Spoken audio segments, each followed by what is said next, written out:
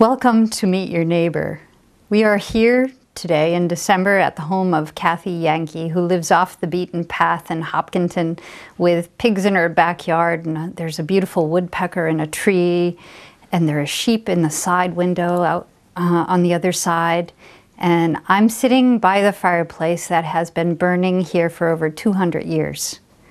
So let's join Kathy in her home and learn more about her life here and beyond. Hi, Kathy.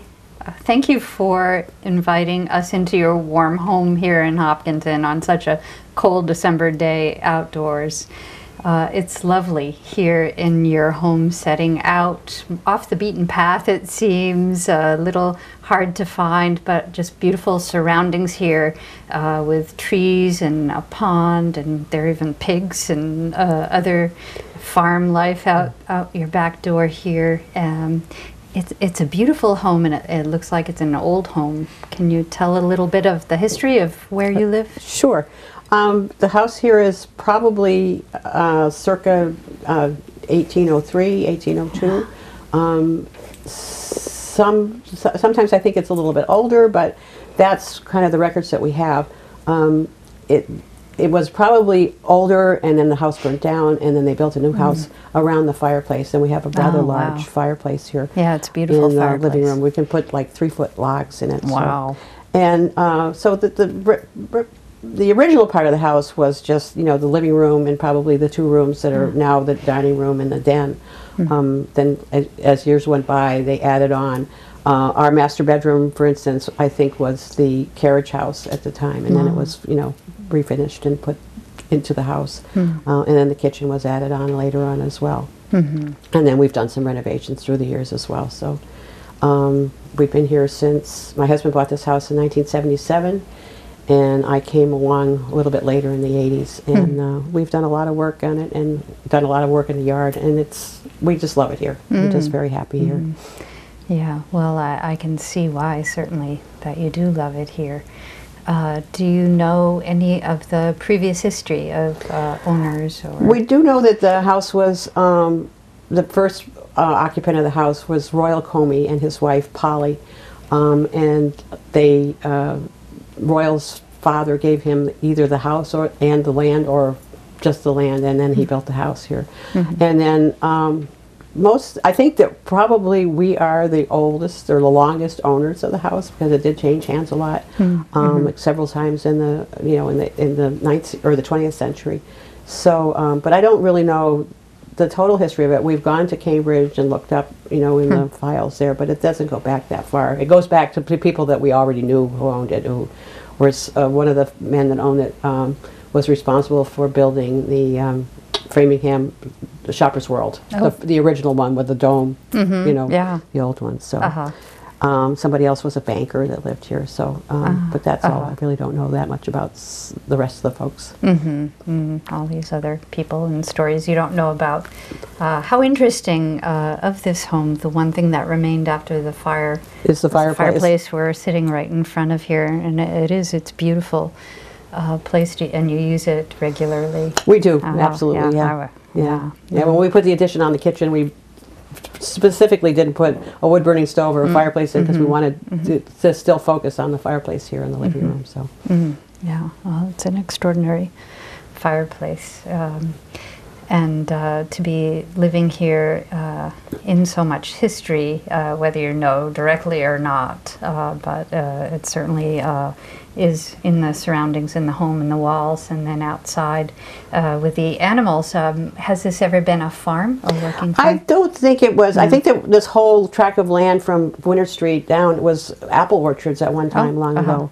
And then they cut them all down. But I think it was farmland at one time. Certainly the fields were pretty clear when we moved here, or my husband did. There were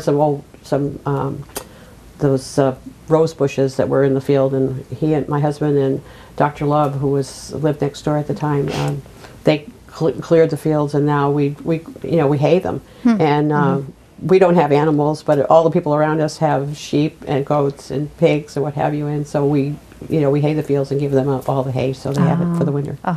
So it's kind of nice. So it's nice to have all the animals and not have the responsibility of feeding them, but certainly enjoy watching them and and all the kids in the neighborhood have to come over and see the, the little Oh, kids sure. are all interested in coming over and seeing the animals, so Yes. it's fun. Yeah, I noticed you have pigs out your Yeah, back window, yeah. and there are birds and some sheep over in that direction, and some other chickens are around the Chickens corner. and a not a llama, alpaca. We have Alpaca also. Wow. So it's great. It's it's nice living in the country and it's being so close to the different cities and stuff. But it's nice being here. We really enjoy that. So I know a little bit from your early roots. You grew up as an Army brat. I did. And so you lived in a lot of different places, yet you really settled into Hopkinton. And Right. When I was a child, and my dad was in the service. He was in the Army, and we traveled to many states. Alaska before it was a state. Wow. And Japan. And then when I was in high school, he had completed his Army, his 25 years in the Army, and moved to upstate New York. And I finished my high school there, and then came to Massachusetts to school. Yeah. And it always felt, even then, that when I was 19 and 20, like it was home. So I've always I've been other places, but always came back to Massachusetts. And I was here from 72 to 79, and then or 78, and then moved to Arizona for a year and a half, and then moved back here in 1980, and I've been here ever since. So. Wow, that's interesting. You keep coming back and here, then right. settling here now in your retired years. Yes, as well. Yeah. Yeah, we have no plans to move to Florida or what have you. Stay here in Hopkinton. Wow. It's nice. How was that for you as a child? I know people have different perspectives of being in the Army as a child and moving I enjoyed different it. places. I think our last move was the hardest because I was ended my junior year of high school and had to move to finish my senior year at another school, and that was hard. Other than that, it was enjoyable. We went to nice places, met a lot of nice people. My parents had wonderful friends all over the country, and I enjoyed it. But as I said, the last year was the hard move. But then I was 10 years older than most of my siblings, so they really weren't. They didn't raised the same way I was. They lived in one place, went to one school, and so we have kind of a different, almost like two families kind of thing. But I enjoyed it. I must say. What helped you with that hard connection in your teen years, which can be a hard time anyway? Well, it was, there was, at the time, it was just, my father got a job someplace else and you had to go. That's what you have to do. And what you had to do. There was no place for me to stay. It was not when you're 17-year-old, your mother does not want to leave you with someone else to raise, for that last year of high school. So where it was tough, I made some very nice friends my last year of high school too, and people I still keep in touch with. So, so it was, in the long run, it was a good move, but at the time it was hard. Well, you learned how to adapt, it sounds exactly, like. Yeah. Some sense of resiliency in that. Right. And, and in your childhood years of being in all different places, what would you say is one thing that you really loved to do as a child in your free time, your play? Or oh, gosh, I don't know. Can you... Just the normal things, I guess. Just I think the really interesting time was the year and a half I spent in Japan. But I was a little bit too young. I was in the 5th grade. Had I been a teenager at that time, they had just wonderful things for those kids to do, and and a very big learning experience. But it was still very exciting. We learned a lot of different things. Learned how to. I could speak a little Japanese.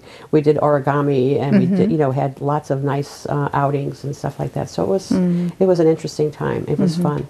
But I wish I had been a little bit older to really enjoy it. Did you ever travel back?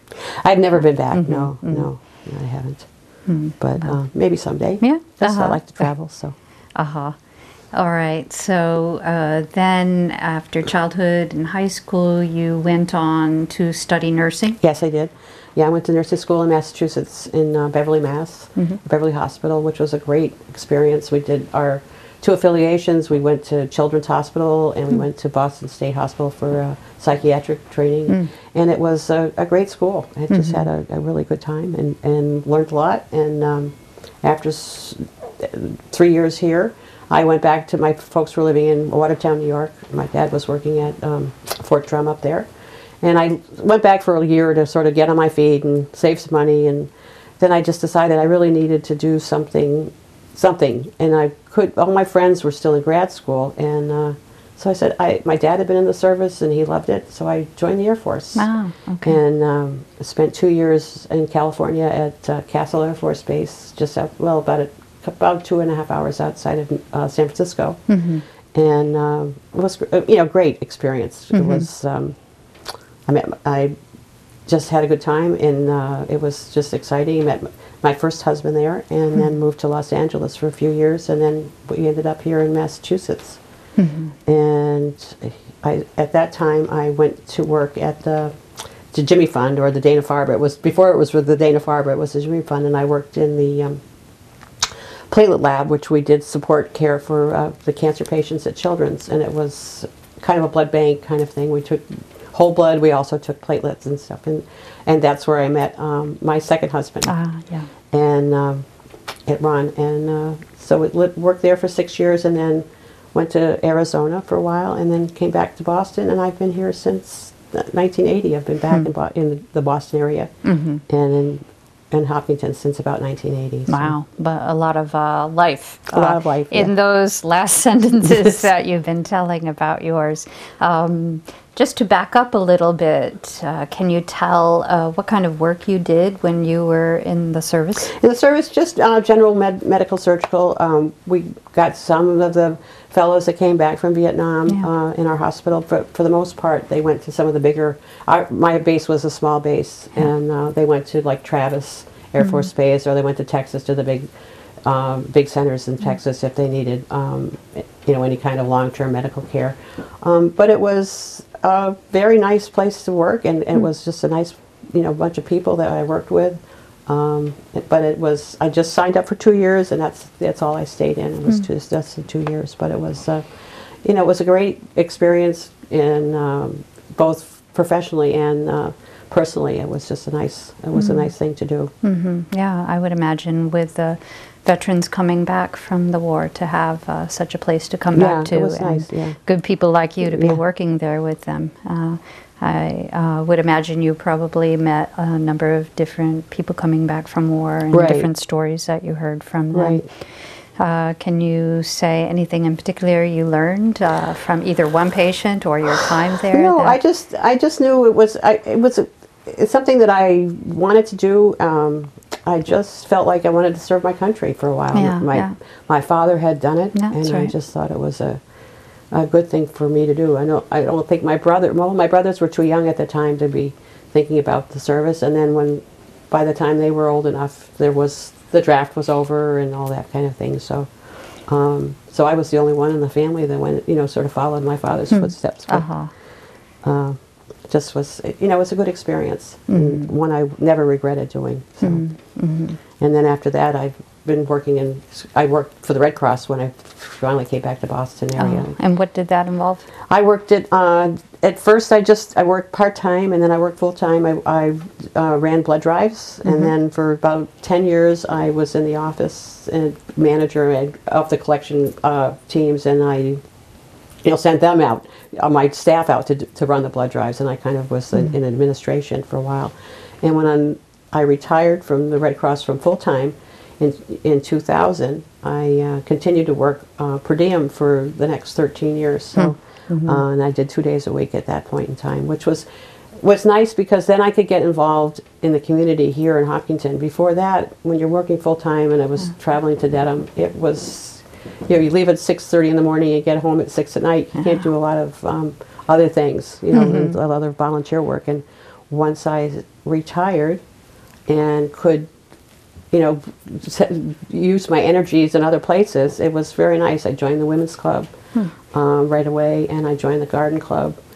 And both of those have been, very rewarding. The Women's Club, maybe even more so, because we just give so much more back to the community with the monies we raise. And that's a great group of gals that sometimes I wonder why more people don't join the Women's Club, because there's so many great things that we can do in town for all the different organizations that need help, whether it be Project Hope or the Respite Center or the food pantry and those kind of things. So So it's a regular giving out to right. different You know, we people raise in money need. by our phone directory, and we, you know, turn around and give 100% of that. You know, what minus what the cost of the directory is, of course, back to the community and in Hopkinton for all the families, in, you know, in Hopkinton and in the organizations here. And it's and the garden club too. I mean, we do all the nice beautification around town, which is great too. So,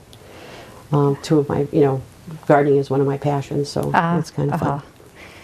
And so it looks like you have plenty of land around here to yes, be. lots to take care of. But we enjoy it, you know. If I didn't enjoy it, it would be drudgery, and I can't say that it is. You know, we really do enjoy, you know, putting in gardens, taking care of what we have, and you know, just enjoying, and it just, you know, almost like when we just sit down on our deck, I feel like that, you know, I'm on vacation because it's such a beautiful setting here. So we're very happy here. Yeah, well, that's good to hear in these years. Now, if I might go back a little bit again, because you also covered a lot of ground in there and working for the Red Cross. What I was curious about, you know, I hear a pattern of how you have had to adapt and move around and see a lot of surroundings, a lot of different circumstances, meet a lot of people, and have been helpful to people even in retirement years in different ways. And your work for the Red Cross was mainly in dealing with blood as well, right? Yeah, in the collection of that. In collection, yeah, and it, you know, we collect blood everywhere. You know, whether it be an office building, a church, high schools, colleges, High school students, and those are. I used to just love to go to high schools and colleges because the kids are lots of enthusiasm and. Lots of times it's their first or second experience of donating, and they just are, you know, they're great. You know, they're like sponges. They want to know what's going on, and lots, as I say, lots of enthusiasm. So, if you can give them a good experience, then maybe you've captured them for a long time to become a blood donor. And as you know, we always need.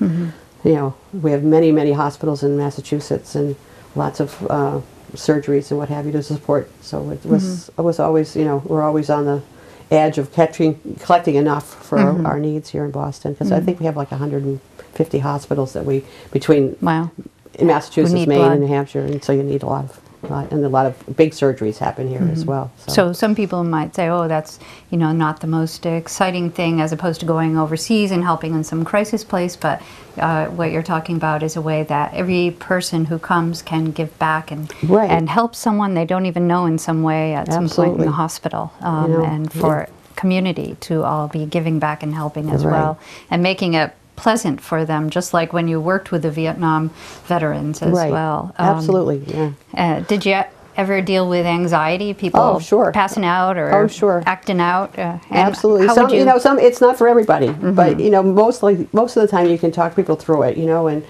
I mean, some people it's just very important for them to do it, and they, you know, and they have everybody has a fear of a needle, so. But anyway, you know, most people do fine. You know, I mean. What's your secret? How would you allay fears or well, you just talk to people, and you know, and talk to them, get them to talk about themselves for the most part, you know, because then they relax and they you know, share, and everybody has, you know, they have a reason. Maybe it's an uncle or an aunt or a cousin or a sibling that was sick, and they want to, you know, they want to give back, but they're still afraid. But you know, just talk to them, you know, and just deal with them on their level, you know, just. Because everybody has a story. Everybody, Well, that's good advice. And blood, interesting enough, led you to your husband Ron. Right, absolutely, yeah. Can you tell a little about that? Well, he was my boss, and for when I worked at the Farber or the Jimmy Fund in the 70s, and then Dana-Farber's. Now it's the Dana-Farber. At the time, it was we were in the new building for the first new building, I guess. At the time, and then I left and went to Arizona, and my first husband passed away, and Arizona was not, you know, it was a fun place. It was nice, but it wasn't home. You know, it was. It's not natural to have sun out all the time, as far as I'm concerned. And so I decided I would, you know, where I wanted to be was back here in Massachusetts. So I moved back here in early 1980, and reconnected with Ron because I needed a reference to get to get a job, and we just you know, kind of struck up our friendship, and then it just blossomed into, you know, we've been together since. So so it's been nice. Yeah, that's quite a while. Yeah, so yeah, it's quite a long time. So. And so you had previously worked together, and then you went away. Then I went away for a while and came back, and we just, so it was nice because we started out as, we had been friends. Well, he'd been my boss, and then we obviously been friends, and then it just, you know, kind of snowballed into more than that. So it was great. Yeah.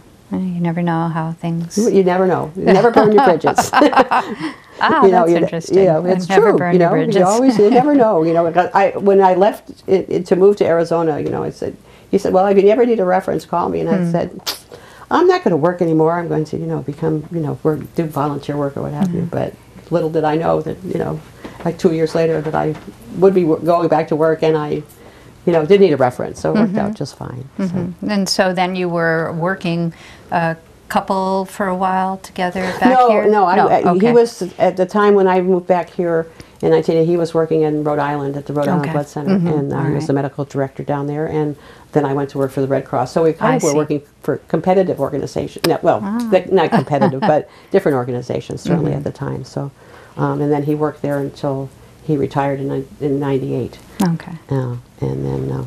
So you had some really busy years of being a working couple. Right, yeah. And but always to come back to the serenity and the peace of your home here. Absolutely, yeah. And then retirements came. Yeah, and it's been, you know, you think you're retiring to, but or retiring from, you're really retiring to, you know, to. That's an interesting way of saying it. And we have plenty, you know, my husband has lots of hobbies.